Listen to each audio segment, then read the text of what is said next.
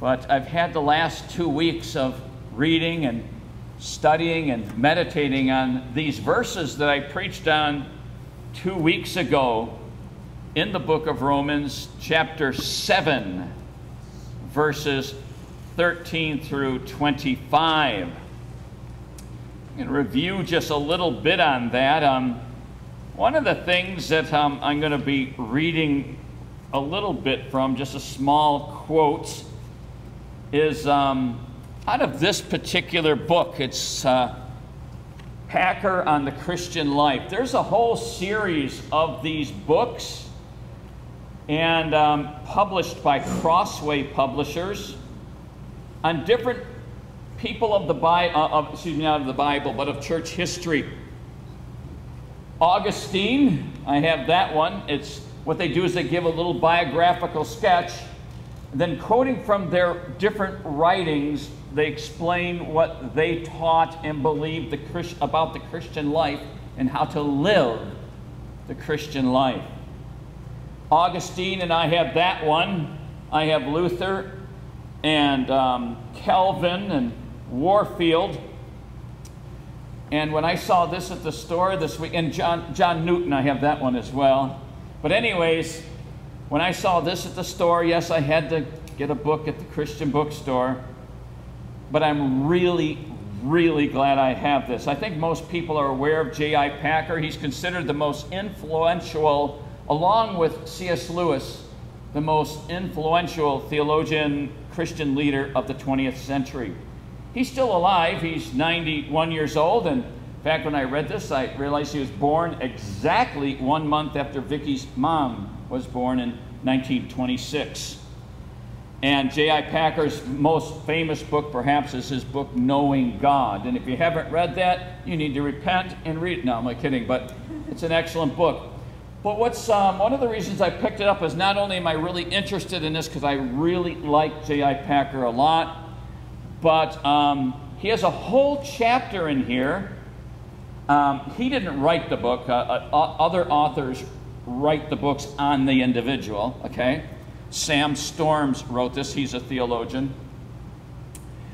A whole chapter on Romans chapter 7 and what J.I. Packer believed about Romans chapter 7 verses 14 to 25. And then at the end, Sam Storms gives his own little plug as to other reasons why he personally believes, other than Packer's reasons, for chapter 7 verses 14 to 25, referencing believers. So I was kind of excited to get that because it caused me to dig just a little bit more and to study a little bit more and then to look at these verses. But I want to say something about these verses, which I'm going to read in a moment. I had labored much over these verses. I preached on it 2 weeks ago, and it's something I have studied over the years and have a view that I shared and still hold. And then I saw the arguments of J.I. Packer that it's actually a regenerate Christian that Paul is referring to in verses 14 to 25 of Romans chapter 7. Sam Storms gave several reasons, which I'm going to read a couple of those, because I've just, and Vicki had suggested this to me. She goes, spend one Sunday giving the perspective that you had preached, that it's referring really to the Jewish world in particular, but in also reference to the Gentile, that it's the unregenerate and how futile it is to find righteousness through the law because of the power of sin. And then to give a week to the other view that it's referring to the struggle that a regenerate Christian has in the Christian life. And so that's what I was preparing for today. But as I was praying through the week, and I did a lot of walking this week. I walked probably about 8 times out of the 10 days we were there, 10 or 11 days. And I love walking. There's my favorite place in the whole world to walk and my favorite way in all the world to get exercise, because it's all these massive hills and you're walking through beautiful trees. It's just a gorgeous area. And it really helps you to contemplate and to pray and to think about the Lord. And I kept thanking him and thanking him and thanking him for the beauty that I was seeing. The leaves are beginning to turn, and then the sun, and early in the morning when I would often walk, or sometimes in the evening, the sun, the angle of the sun on all the leaves, and it's wonderful. And it was a wonderful time for communing with the Lord, and I was thanking him and reminded of Romans chapter 1, that the Gentile world that are outside of Christ, they don't thank God for the things he's given. So I was thanking him that I was thanking him. You know what I mean? That I could see the glory of God in his creation, and I was really grateful for that. And I thought to myself, if I'm this thankful because of this beauty that God's allowing me to see, it's a gift. It's a gift. He was allowing me to see this. I said, how much more when we get to heaven and we see the glory and the beauty of heaven are we going to be so thankful? It'll just grab our hearts. Gratefulness to the Lord for allowing us to see what we're seeing. Praise the Lord. But the one thing I did as I was praying is I said, Lord, I really want to understand this. I've got that kind of mind that I want to understand these things. I've been perplexed over so many things in Scripture over the years. Earlier on, it was the doctrine of the Trinity as I was confronted with United Pentecostal people, the UPC, that teaches there is no Trinity, that Jesus is the Father, Jesus is the Son, and Jesus is the Holy Spirit. And back before that, when I was a teenager, it was the Jehovah's Witnesses, that Jesus Christ is the first of God's creation, Michael the Archangel, he's not really God. So that's one of those many doctrines that I have become so perplexed over, and I got to dig and dig and dig and dig and dig. Well, this was one of them, Romans 7. It just was important to me. I have been saying, Lord, I want to really understand this. And so this one day in particular, toward the end of last week, when I was out there walking, and I was asking, Holy Spirit, please, I want to know, I want to understand this, but how is it applicable to us? How can we be ministered through this? What are you saying in this scripture? Well, as usual, God doesn't always tell you exactly what you want to know. He's not going to say, okay, Tom, you're right and they're wrong. You know, that this is exactly what it means. But he did. Just the next morning, I was having some prayer time, and God just opened my eyes and my heart to probably the most important thing that's being communicated here. And that's what we're going to look at in just a moment. So I wanted to whet your appetite a little bit, but also to say God is faithful. If you just really do the digging, if you stick with him, God is faithful to answer prayer. And that he will use his word not to help you be the most right person about something, but he will open his word to minister to your heart, to teach you an important lesson of Scripture that will just get a hold of you and be a blessing. I'm going to read these verses starting with verse 13 through 25. Paul says, "Did that which is good then bring death to me? By no means. It was sin producing death in me through what is good, in order that sin might be shown to be sin, and through the commandment might become sinful beyond measure. For we know that the law is spiritual, but I am of the flesh, sold under sin. For I do not understand my own actions. For I do not do what I want, but I do the very thing I hate. Now if I do what I do not want, I agree with the law that it is good. So now it is no longer I who do it, but sin that dwells within me. For I know that nothing good dwells in me, that is, in my flesh. For I have the desire to do what is right, but not the ability to carry it out. For I do not do the good I want, but the evil I do not want is what I keep on doing. Now, if I do what I do not want, it is no longer I who do it, but sin that dwells within me.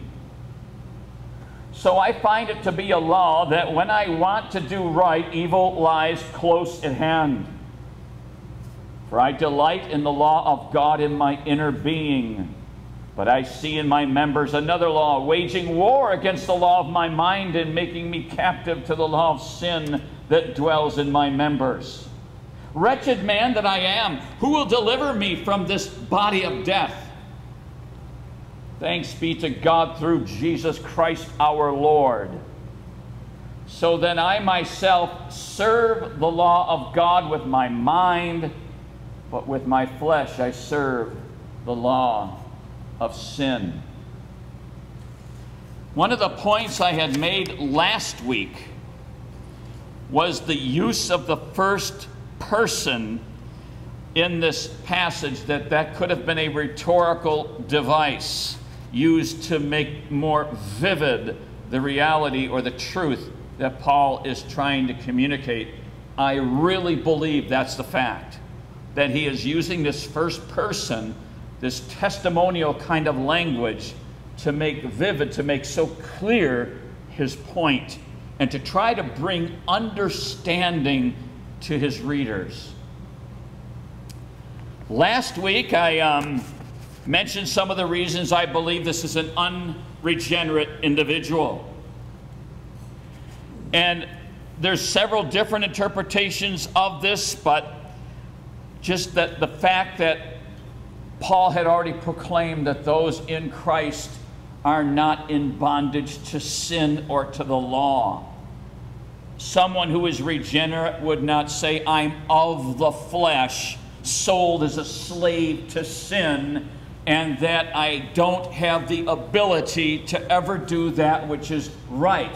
A regenerate person has the Holy Spirit. They've been set free from the power of sin and not the influence of sin. Sin is still very much there, as we all can testify. But I'm set free from that power, and I'm no longer under the law. I had mentioned that in this chapter, chapter 7, that the word law is mentioned 23 times, and grace and the Holy Spirit are not mentioned at all. And it's a person's relationship to the law. Okay? And now we are under a different dispensation, if you will. We're no longer under the law, though we strive out of the gratefulness of our hearts to be obedient to that law. And there are many other reasons which I'm not going to take the time to further expound. You can go online and listen to my message from 2 weeks ago. So anyways, now we're going to look at some of the reasons the other way. And let's keep in mind, in chapter 7, there are 3 things going on. The first part of chapter 7, which is verses 1 through 6, makes very clear that believers have been released from the law. So therefore, the law can no longer defeat or intimidate, condemn, or control. In the next section, verses 7 through 13, the law is vindicated. The problem is not with the law, Paul is saying. The law is a good thing. It's spiritual. It's righteous. It's holy. It's good.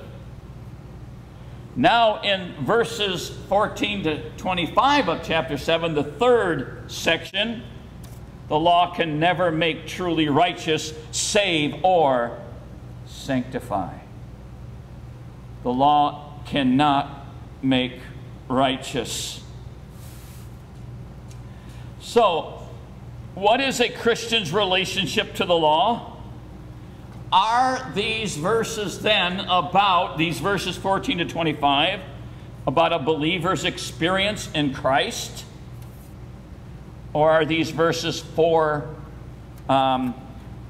referring to an unregenerate individual? Well, like I said, remember the context of chapter 6, 7, and 8. And chapter 6 being no longer in bondage to sin. Chapter 7, no longer under the law. And chapter 8, life in the Spirit. Now, One of the arguments, and I'm going to look at a couple of the arguments that are used to say this is truly a believer that is struggling with sin. Though redeemed by Christ, though regenerate, and though having the Holy Spirit, we still struggle with sin. I have to be honest with you and say there are some very strong arguments in that direction, and we're going to look at a couple of them.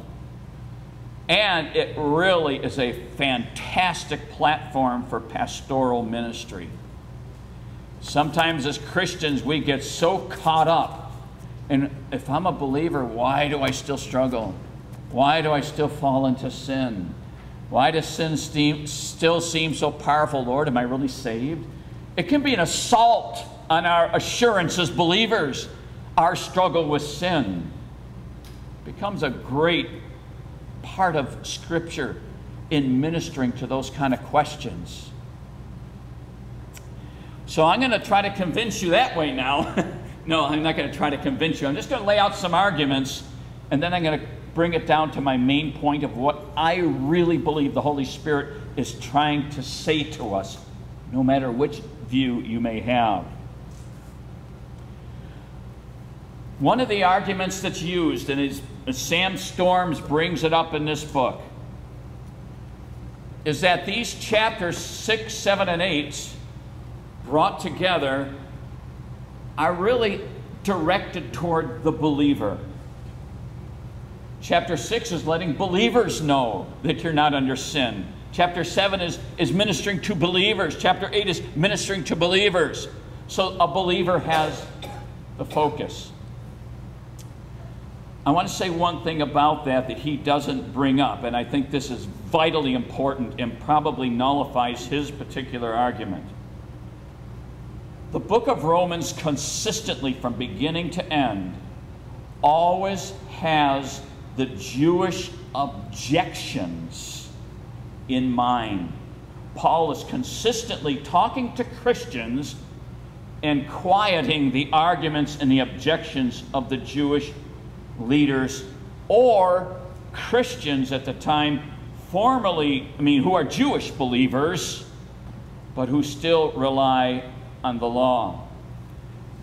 Keep in mind this, I'm just going to take a moment to explain this. We live in a very different kind of Christianity than the early church did. The earliest believers, including all the apostles, including Paul, saw the coming of the Messiah as the completion of their Judaism. Jesus didn't come to start a whole new movement and say, well, God's done forever with Israel, now he's starting the church. It's not how the early church saw it at all. The Jewish people who became believers said, he's our Messiah. He has finally come, and we, the Jewish people, will now be redeemed and be the head of all nations forever, as the prophets have promised. So, they didn't separate the two as if the church is a brand new organization started by Jesus and having nothing to do with Israel. What that did was cause a lot of confusion for many Jewish people at the time. For example, Jesus has come, but he died at the hands of Romans. He did rise from the dead, and I'm speaking as a Jewish believer, believing in Jesus as Messiah. But our whole eschatology, our whole concept of the Messiah hasn't been fulfilled. I don't see Israel as now the head of all nations. I don't see the king reigning in Jerusalem. The Romans are still in control, and they're threatening us everywhere. So what relationship does this have to us? Another question is, well, what about circumcision? The Messiah has now come. We just don't throw out circumcision. Circumcision was given to Abraham. This isn't the beginning of a new religion. This is the fulfillment of ours. So where does circumcision come in all of this? What about the law? What is our relationship to the law? You've got to understand that had to be terribly confusing. If you and I lived at that time and we had been Jews, we would have been struggling with all of those questions. And when we get to chapters 9, 10, and 11, we're going to see that there, Paul is dealing with a very strong question that Jewish people had. And it's this one, and it makes a whole lot of sense. It'll make you question too. If he's really the Messiah that's been promised by all the prophets, and he has come, then why has most of Israel rejected him? Why has most of Israel rejected him? Why have so many of our leaders rejected him if he's really our Messiah? You can see how there would be a lot of questions at the time as to this Jesus and what does it mean to me who am a Jew who worships in the synagogue. Eventually, there became great separation between Jew and Christian. Many Jewish people in Palestine in their synagogue worship didn't want the Christians coming around and worshiping with them anymore. They were tired of it. They didn't want to accept Jesus as Messiah. So what they did is they made part of their liturgy a prayer that would in essence curse those who worship Jesus as Messiah. So how could Christians continue to go to the synagogue when as part of the liturgy they had that prayer? There were things that were going on that was bringing about the division, but at the time there was still a lot of questions. So when Paul is ministering to Christians in chapter 6, 7, and 8, it's a mixed group of Gentiles and Jews. He is consistently having in mind the objection and the confusion of the Jew. So yes, chapter 6, 7, and 8 is focused on Christians, but it's also bringing into perspective these objections that Paul wants the Romans to understand that the Jews consistently bring against the church. He is dealing with the Jew and he's dealing with the believer. He's dealing with the Jewish believer who still is clinging to circumcision and law. I think we need to keep that in mind. Okay, just a couple real quickly arguments in here. Let me find out the exact page. Sorry about that, I did not mark it. Ahead of time I know right where it is when I get there. Page 109. A couple of the reasons that are given as to why, hold on, I think it might be in Sam Storm's appendix back here. Yes, here it is. Sorry about that. Two different chapters, you know, you gotta. He's saying about the person who says, I, Paul's testimony. Who is this person? I joyfully concur with the law of God in the inner man. Verse 22. Sam Storms is saying, how can an unregenerate person joyfully concur with the law? That's one of the arguments, that this is actually a regenerate person. He hates what he's doing it says that in verse 15. Paul says here, for I do not understand my own actions, for I do what I do not want to do. I do the very thing I hate. That doesn't, Sam Storm says, that does not sound like the struggle of somebody who's not saved. Of course, if Paul is being rhetorical, that becomes a moot point. He concurs with the law of God, acknowledging it to be good. According to verse 17, the apostle identifies his ego, the I, his person, with that determinate will, which is in agreement with the law of God. I agree with the law of God according to my mind. Does an unregenerate person agree with the law of God? I do have to say, as I'm reading each one of these, that at chapter 2 of the same book, Romans, Paul says that the mind of the Gentile who's never heard the law of God has the law written in his heart, and his conscience either accuses him or else it excuses him.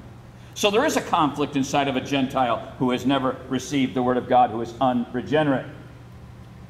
He acknowledges his own innate depravity. He wants to do good. He does not wish to do evil. He feels imprisoned by and in bondage to his sin, and he then confesses his own wretchedness. Wretched man that I am. Would an unregenerate person say, wretched man that I am? Who shall deliver me from this body of death? Thanks be to God through our Lord Jesus Christ. So you can see that there are arguments there that are very strong, and there's even more, but I don't have the time and the nature of a message like this to get into them. I think there's answers to those questions, and they would, of course, on the other hand, find answers the other way. J.I. Packer himself firmly believes that this is the ongoing struggle that Christians have in their lives. He's not saying, and there's a different view altogether that says this is the normal Christian life. J.I. Packer and Sam Storms and people like Martin Luther and John Calvin and Sinclair Ferguson don't believe that this is telling us what the normal Christian life is all the time. But it is highlighting the struggle that we continue to have with sin. Interestingly, I have this Catholic study Bible at home, and the note in this Catholic study Bible says, without question, Paul is talking about the unregenerate Jew, but it certainly has full application to a believer. And I think that that note, in my personal opinion, not because they said it, but I agree with that note. I personally believe, and you can believe what you want, study it, and you know that's okay. This is one of those areas where it's fine to disagree. But I personally believe that Paul is in solidarity with Jews, showing that the law can never make righteous. He's ending once and forever, like I said 2 weeks ago, the dagger at the end of the battle, the final dagger that shows to the Jew forever that yes, the law is wonderful. I absolutely love it. It's holy, it's good, it's pure, it's spiritual, it's all inspired by Almighty God. But don't you get it? I'm sold as a slave to sin. So what is our application? What is it that, for me, that the lights went on? Whenever we talk about spiritual experience, there's always a sense of subjectivity to it. But there are times when, you know, you're reading Scripture, you're praying, and the lights seem to go on. God illuminates truth to you. I was thinking as I was walking this one evening down in the mountains that those wonderful times we have with the Lord when He illuminates Scripture, or when we know His presence, is kind of like a beautiful sunrise. We know it's real, we take it in, but half hour later it's dark again. You know what I mean? We wish it would continue on, but we must be satisfied to live in the dark many times. But when I was praying that following morning and the lights went on, it's almost like the Holy Spirit was saying this. The important thing here is the I. The I. Over and over and over again, Paul says, I. He says, what I want you to see, whether Jew or Gentile, regenerate or unregenerate, as you have no ability to save yourself, to sanctify yourself, or to obey me. You are powerless. You need me. It's only in Christ. It's only as we rely on the Holy Spirit that we can ever have any kind of triumph. I felt that to the core of my being. The Lord is saying, I want you to know that you are utterly helpless. If you think you can go to a church where they have lots of rules like don't dance, don't do this, don't do that, and you can be holier than others, you've missed it. The I is powerless. So if you believe that this is the unregenerate person, you're right. He can never save himself. If you believe it's the regenerate person, well then there's an aspect of which you're right. You can never sanctify yourself. God wants us to see that we only have the cross. We only have Jesus Christ. We are powerless.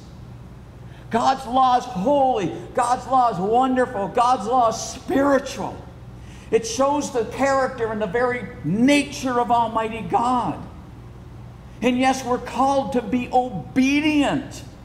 Jesus says, he who has my commands and keeps them, he it is who loves me.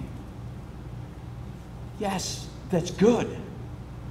But it's like the Holy Spirit just brought out the word I. I. The I is powerless. Later in Corinthians, I think of the words of Paul when in the midst of his weakness and having a thorn in the flesh, his oppression by Satan. He said, I cried out 3 times, God, deliver me from this oppression, this persecution, this harassment by Satan.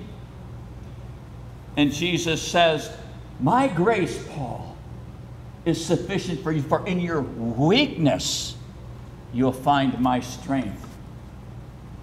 The Holy Spirit, I believe, if we take nothing else away from this, we'll always remember there's a disagreement as to who it applies to. But we don't want to be clouded out. We don't want to be so focused on all of the different possible interpretations to the point where we miss the very truth that should pierce our hearts. God is telling us, you are against sin, against the old Adam, against Satan. You are as a helpless, teeny little baby. Your the ego is powerless. You need. It's like God coming as this parent to us. He's our Father. And he says, realize that you need me. You can't do it on your own. You cannot overcome any weakness or sin in your life on your own, ever. You need me. The lesson to us is, yes, Lord, I see this picture. I always want to remember this picture, because when I struggle, I want to fall at your feet. I want to cling to the cross of Jesus Christ and recognize my own nakedness, my own powerlessness. And I want to realize I need you. I need your salvation. I need your provision. And I need to be empowered by your Holy Spirit. That's why God fills us with his Holy Spirit when we are born again. He gives us a new heart that has new inclinations. And then he gives us his Spirit to strengthen us to follow the new inclinations and to say no to the old ones that still battle against us and will the rest of our lives. That's one of the things we see in this passage of Scripture. And the neat thing about chapter 8, it's the celebration of triumph. God says, I'm not going to leave you there in chapter 7. I'm not going to leave you there. You'll always be helpless. You'll always be powerless. But I'm going to fill you. I have filled you with my Spirit. I'm teaching you a truth. That even in the midst of your struggle, get this now, in the midst of what you struggle, in those times when you might even question yourself, am I really saved? How could I have such a lust in my heart and still be saved? How could I have such envy or jealousy and still I'm saved? How come there's such lingering bitterness and yet I'm still, am I really saved? In Christ, Paul says, there is therefore now no condemnation to those who are in Christ Jesus. And then chapter 8 will go on all the way through, finally, at the very end, saying there is nothing that can separate you from the love of God that is in Christ Jesus our Lord. So if you take nothing else out of this chapter, maybe you can even take a Bible and highlight every instance of the use of the word I. Not for the purpose of proving that Pastor Tom's right in his judgment of the passage. No, I'm kidding. But to remind yourself, the I is powerless. The I really is. The I can't stand up against things like drugs and alcohol and sexual addiction and everything else. The I can't do it.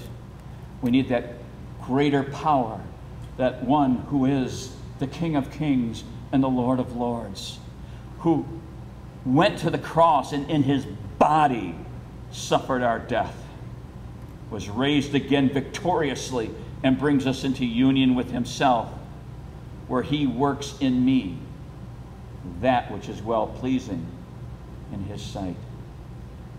I hope that's understandable. I hope that's something that will really get a hold of your heart.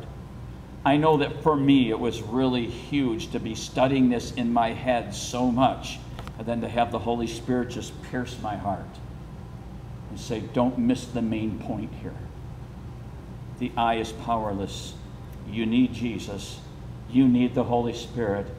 And in times of testing, in times of trial, in the midst of weakness, and no matter how many times you fall, even as you lie in the muck and in the mire of your own perversion and sin, you need to look up to Jesus Christ to save you, to rescue you, to strengthen you, to stand up again and walk with him. It's the I that's powerless. It's the I that can't save itself. It's the I that can't sanctify itself. And it's the I that can never hang on to the Lord. He hangs on to you. Praise God. Well, I hope that helps. And I am so glad that there's an application in the midst of all of this for me and to share with you, because sometimes there's technicalities and it's hard to see where it really actually penetrates the heart. But I think the Lord has shown us that. So. Praise God. Well, let's pray. God our Father, we thank you for your word. What a treasure. We thank you that when we look at the cross of Jesus Christ and we see Jesus crucified, naked, shamed, and brutally beaten beyond human recognition, writhing in pain and in agony, being mocked, we see in that image our weakness and powerlessness. And in the resurrection, we see the strength of our Savior. And Father, we place our full trust, throwing ourselves fully on your strength, on your grace, at your feet. In our own weakness and helplessness, we turn to Jesus Christ, our strength. Father, we thank you for this. Be glorified in the name of Jesus Christ. Amen. And if you'll stand, we'll sing the doxology together.